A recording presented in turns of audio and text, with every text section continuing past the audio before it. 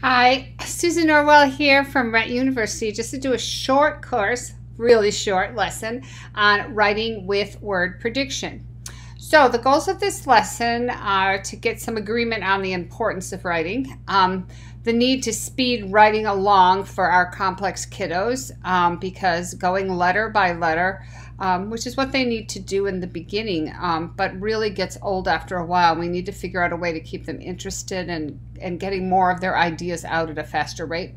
Word prediction in the ABC flip books and eye gaze frames. So we're going to focus on word prediction, but undergirding this whole short lesson is the idea that you have some experience with ABC flip books or an eye gaze frame.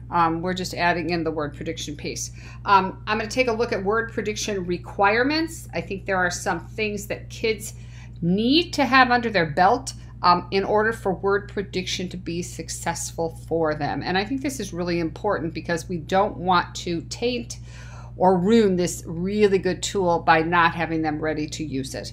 And that they're taking a look as writing as a process. So I want you to think for a minute of what it would be like to have tons of ideas, and saying all those ideas would be really tricky on your device. And the device is really full of others' choices for you to say anyway. You would really, as a communicator, want to be really exact about what it is you want to say. But spelling letter by letter can really take a long time. It's why word prediction came into place to begin with, is because we had kids who had really poor fine motor, where they would write really short sentences so they didn't have to write as long. I really don't want that happening to my eye gaze users. I really don't. I want them being really invested in their writing, and not see it as an arduous chore. And let's not let ideation expression really suffer due to a lack of support. And so it's always my goal, it's always my passion to know what my kids' ideas are. What are they thinking about? What's going on inside that head of theirs that so few of us have any access to? I want access, and I don't want anything I'm doing to hold them back, or anything I'm not doing to hold them back. So word prediction, it really moves writing along with a lot less effort. So it is a really important tool in our tool belt. It is best used if a child is at less than 50 in making words. And so let me translate that for kids who don't, use making words. Is they should have all their short vowels and beginning and ending sounds. Would help if they understood what a controlled R is, like in the word like card, far. Word prediction really works best if you can get the first 3 letters correct, particularly the vowels. So when my kids are writing something and if nothing's coming up that they want, I always say, check the vowel. Check the vowel, because if the vowel's wrong, it's hard. Now, some of the systems like Co-Writer by Don Johnston and Clicker by Cricksoft, they have a setting so that it will read invented spelling. So if you spell W-U-Z, W-A-S will come up. But it is best if the kids have some good phonetic learning under their belts, and I don't think there's a finer program than making words. They need to be able to hold an idea. Okay, is this a kiddo who's going to say, I really want to say blah, blah, blah, and they are not just going to jump at the first word that pops up because I'll just take it and then I will be done. So I don't usually find this tool effective for my kiddos with autism, because they are much more likely to just randomly pick words and say, I'm finished, I'm done with this. We still need to model how to use this tool. I think oftentimes we give kids tools and we forget that it needs to be modeled. If they're in an inclusive classroom, these tools should be modeled when the teacher's writing at the board, just like she models holding a marker and writing every letter herself. So it is really important that this be seen as a tool that can be utilized by many children, and that it needs to be understood as a legitimate way of writing. If you see kids scribbling with it, stop using it. In other words, if they're just picking words randomly, stop. It's not the point of word prediction. Word prediction is designed in my mind, it is there to support their ideation. The minute we let them just use it like they're scribbling away and they can just pick anything they want, we've now taught them a very bad habit about this tool, and they're not ready for it. And it's okay. It's okay, because we want all these things in place in order for it to be successful and for it to work for them. It's that important. It's that important that we don't want to mess it up, if that makes any sense whatsoever. I'm going to take a look, give you some movie examples of some different word prediction software just so you can see them. And the first one we're going to take a look at is Clicker. I think I'm running the word prediction board in Clicker 8, but it will also run. It was actually made in Clicker 7. Very, very adaptable. I'm going to show you word prediction in Clicker. Clicker has certainly a lot of keyboards that are embedded into the software itself. I tend to work with really complex kids where eye gazing on a screen is not their best mode of being able to write. I'm not saying that they don't get exposure to that. I'm not saying that they don't write things occasionally, but I am talking about when I'm instructing writing and expecting a written response, I would never make them use their device. I'll probably say this a couple of times in this presentation. This was a quote, this was a writing from a young man I'm working with who's 19 and has cerebral palsy, cannot use his hands, cannot talk, and has a whopping case of CVI. And so we're reading Stamped, which is a great book, very current for these times. And he is really enjoying the reading. But we got to the part about we got to a part in the book about white privilege, and I pulled up the Jimmy Kimmel, he's talk show host Jimmy Kimmel's monologue that he did on white privilege. And in it, Jimmy says, imagine how frustrating it is to have to prove every day that you are not what people assume you are. I can't even get through saying it without crying, without welling up. As we heard it, like an electric shock went up my back, and I could tell he was really struck by it because he just looked at me with these big eyes. And this is what he wrote. I have an ABC flip book. I said, oh, it looks like you have something to say. He surely did. And so I gave him letter by letter, and as he gave me a letter, I put it into the keyboard below. And the keyboard below is the word prediction keyboard so that he can see the words big enough to see what's coming and can predict ahead what I'm going to say. And so he wrote, it was the same way for me. Gave me an A, chose at, so I would go partner assisted scan. Do you want and, as, at the, and I? Yes. Do you want and, as? No. Do you want at? Yes. At. Okay. He gives me an S. I say, do you want some 670 support screenings? No. Okay, going to have to give me another letter. Do you want A, B, C, D? Yes. Do you want A? No. B? No. C? Yes. Okay, do you want screening, school, science, sky, skin? Yes. Do you want screening, school? Yes. Do you want screenings? No. School. School. Yes. It was the same way for me at school. This is a young man who does have to prove every day that he isn't what people assume about him, and really needs writing in order to express more sophisticated ideas than he can on his device. I am a zealot for writing.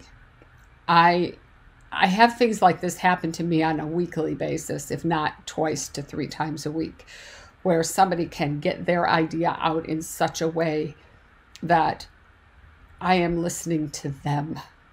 I am hearing their thoughts. I'm not hearing their choices between my thoughts anymore. I am hearing their thoughts. And how important it was for him to say this goes beyond anything I can explain to you, because you weren't in there. You weren't seeing his face. You weren't seeing the tenacity with which he wrote. It reminds me the first time I wrote with a little girl with Rett syndrome. I was doing an assessment at her school. School was trying to decide if they were going to put her in a self-contained classroom. And when I modeled some writing, she wrote, "I have bad and spelled syndrome, S-Y-N-D-R-O-M." And I'm like, yeah, honey, you do have a bad syndrome. You know, Rett's a bad syndrome. I get it. But you have a smart brain. So to me, writing is not negotiable. To me, writing is something I'm going to support in every way possible so that I want to know their thoughts. I really want to know what they're thinking. And they really want me to know what they're thinking. So it's a two-way street. This is Clicker. Clicker's a scads amount of money. I think it's crazy, crazy expensive. So unless you're going to use it, or unless the school has a license, this is 8. 7's got good prediction. 6 has got good prediction. Unless you're going to use it for something else other than just prediction, I'm not sure I would invest, the $400 or so in it. But it gives me a lot of flexibility for my kids that have visual processing issues. I can't change the size of the letters or the choices in co-writer. I'm stuck. I can't change this. I can change this so that it has a yellow background, which on his, I have changed. Every one of these has a yellow background with black bold-faced letters. So if you really need that flexibility on the presentation, everything costs something, I guess.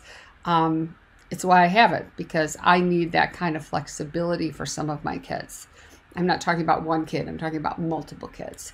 So that is Clicker. And if you want to take a look at it and see what else it can do, you can go on their website. All right. Thanks. So now let's take a look at Don Johnston's co-writer. Co-writer is a product of Don Johnston and has been around for years and years. So let's take a look. Okay, so when we open up co-writer, it opens up to a page where your writing's all stored. So everything that you've written is right there. It's also, you're able to get rid of things. You're able to search for writing, and then you can add writing. Oh, the other thing I should say on the home page is anything you've written, you can send. So if I pick this one and I want to send it, I can send it by message. I can send it by email, Twitter, Google Drive, Dropbox. You could copy it and put it someplace else. You can print. So you really have a lot of options, which I think makes this a really nice option. And this is on the iPad. I will tell you that their version of this that is on the computer is much, much more expensive. I think this is like in the $20 range and still does a lot. You have a choice of dictionaries, of which dictionaries you might want to use. So you have one core, but there's also a 3 core basic, 6K beginning, so that you've got different choices. And I would try which one works for you. Usually early writers are using simpler words, so they can be down in here. Your more advanced writers are going to be writing those simpler words and are going to be fine. And they just need the more advanced so that there's harder words. There are topic dictionaries available through Don Johnston, and you can create your own topic dictionaries to put words in. So if you're doing a unit on, let's say, dinosaurs, and you write PT, pterodactyl is going to come up, and it's unlikely that it'll come up in any other dictionary. So the dictionaries kind of help make this product even better. You can change the settings so that you can have a different voice. It could read words and sentences, and it has the ability to put high contrast. So I have high contrast on so that when I write a word, it will be in high contrast. Okay, so there's the various settings. We can turn that off now, and we can get writing. So we're going to hit that plus sign. And we have a black background because remember I made it high contrast. And now I can write the same sentence I'm going to kind of write for everyone, which is I, space. I. Somebody is saying to me A on the A, B, C, D, and they go yes. And I go A.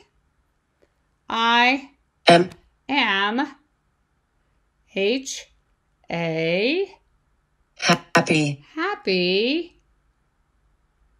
They've on their word prediction, they've given me the T, so I enter it in, and then I ask them, do you want then, that, the, to, this? Yes. Do you want then, that? Nope. Do you want the? Nope. Do you want to? Yes. To teach. Oh dear, delete. Teach. Here's the interesting thing about co-writer. The last time, because I had, this took a few takes, not surprising if you know how I work, it took me till TEA to get to teach, but co-writer learns. So the words that you use more frequently will come up faster because it actually learns what you're typing. That won't happen in the software that we're going to find on it within Grid and within Snap Core First.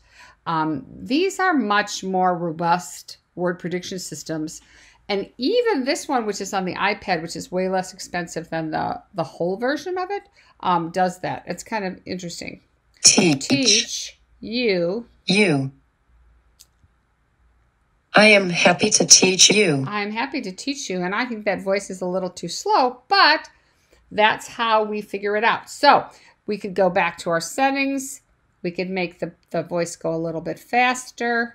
Maybe we don't want Heather and we might want to download some other voices. But we can, go back. Delete. Let's see if speeding it up. I am happy to teach you. Right. There's a little problem because I'm actually running this from my iPad to my device, to my computer, and then recording it. So you're getting those glitches. It doesn't sound like that without the connection. So anyway, this is Co-Writer on the iPad. I think it's in the $19, $20 range. So not so bad. All right. Thank you. So now we're going to take a look at Grid 3's SuperCore, and this is SuperCore 50. And we're going to look at their keyboard that has word prediction. And then after that, we're going to look at Snap Core First and its keyboard with word prediction. Let's take a look at writing with software on the kiddo's device as a form of word prediction. We've looked at word prediction in Clicker. We've looked at word prediction in Don Johnston's Co-Writer as an app on the iPad. Now let's look what's available on kiddos' devices within software. So when you open up the keyboard in SuperCore 50, this is the keyboard that comes up. It's an A-E-I-O-U is a vowel-led keyboard, so it matches what our flip books do at Rett U. So you can say, you know, I'm H-A. Happy. I'm happy to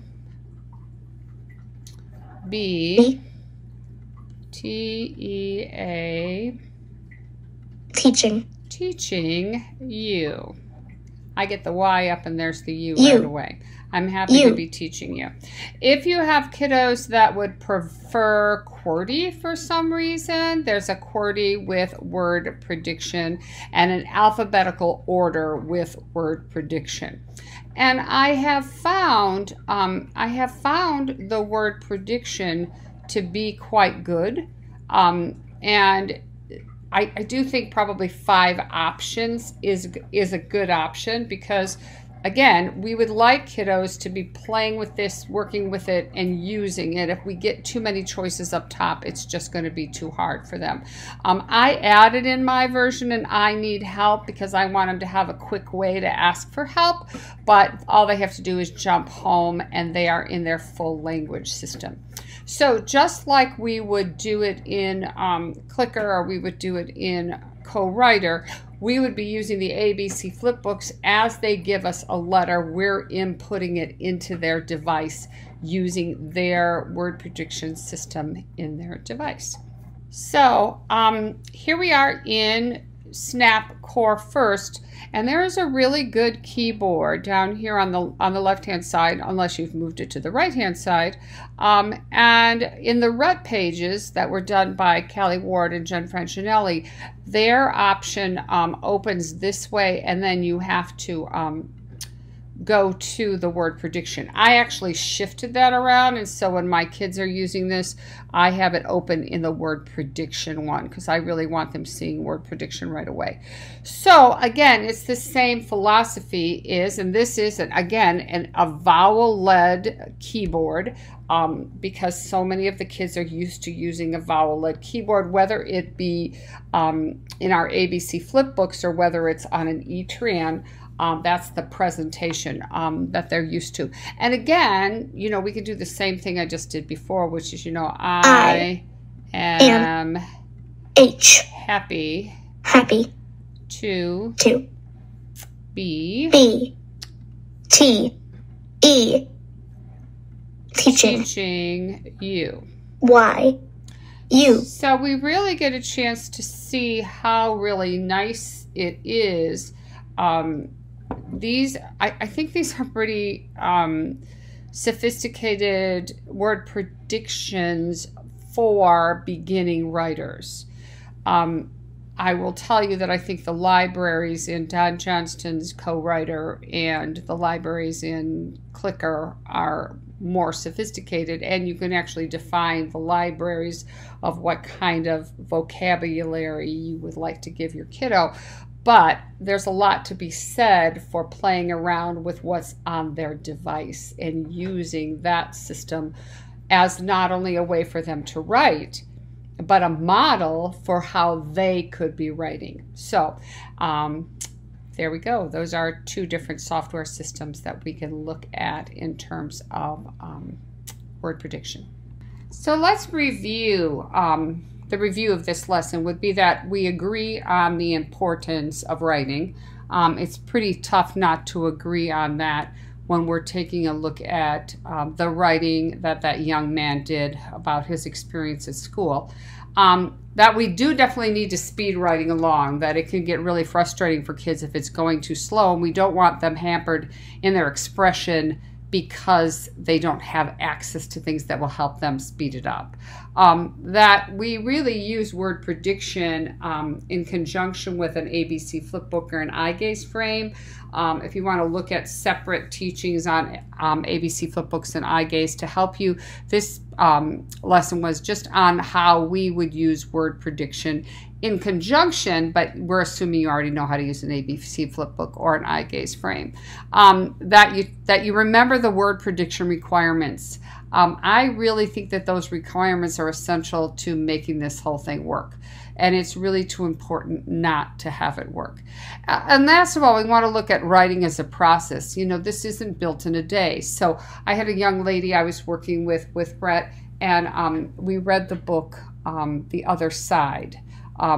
It's a story about a town that has a fence running between it, white people on one side, black people on the other, and then how these two girls become friends. And I said to her, I just want you to write your big idea about this book. What is your big idea, your big takeaway?